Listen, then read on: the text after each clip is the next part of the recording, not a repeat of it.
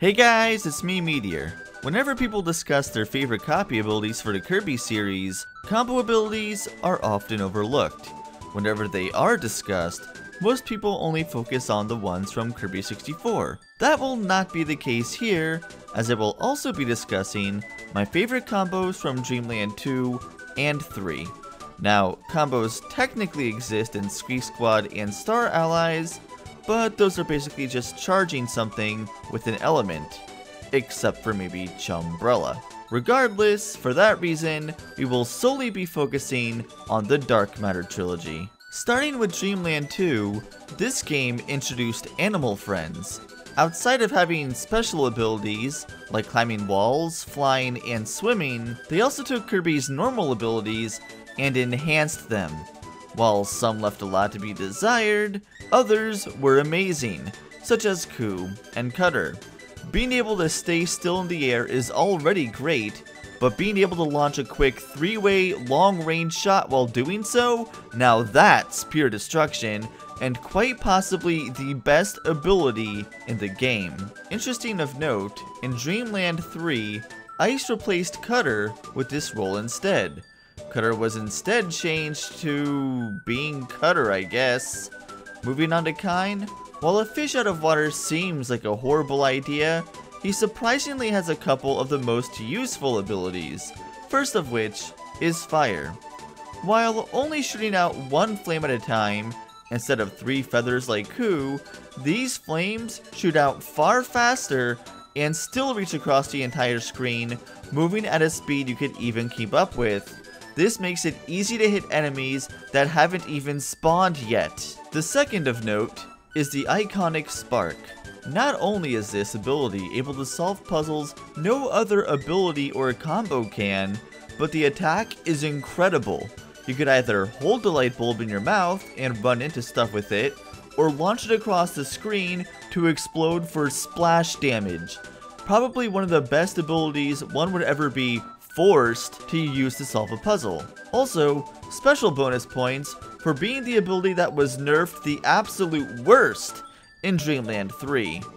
Poor Kine.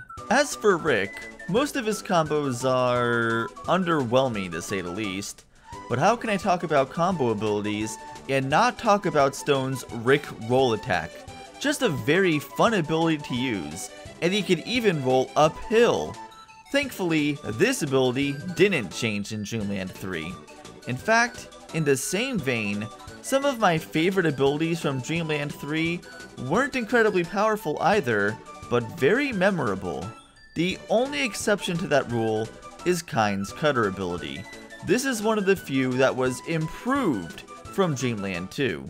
While that Soundwave thing was still a good ability, it just moved and expanded very slowly. In Dreamland 3, that thing is quick and widens its range immediately. Honestly, if it is trying to mimic a sound wave, Dreamland 3's interpretation makes a lot more sense, even if it does look more like a laser in this game. Moving on, we have Nago and Parasol. While bouncing up and down like a, well, bouncy, doesn't really look too threatening, the ability is surprisingly great. Not only can you destroy enemies or blocks by landing on them, you're also invincible from above as well. Take notes, Rick. Next up is Pitch and Spark. This one is such a unique ability, I love it. Kirby controlling Pitch around like an RC plane is so much fun. Never mind defeating enemies, I could just have fun moving Pitch around. As a bonus, Pitch could even go through walls to pick things up for you this way. Honestly, I just love Pitch in general. His combos are easily the most unique of the bunch, like turn into a bucket, or referencing Alice in Wonderland. Pitch really deserves more love. Speaking of love, Choo Choo, Kirby's second best ship. While there are cute abilities that show the two enjoying a moment, my favorite one by far is Choo Choo and Clean.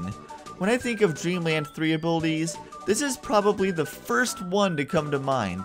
It's not even a very useful ability, but it's so adorable and I love it. I could spend all day just flying around on this broom accomplishing nothing, and I won't even be upset. And with that, it's time to move on to the game most people think of when it comes to combo abilities.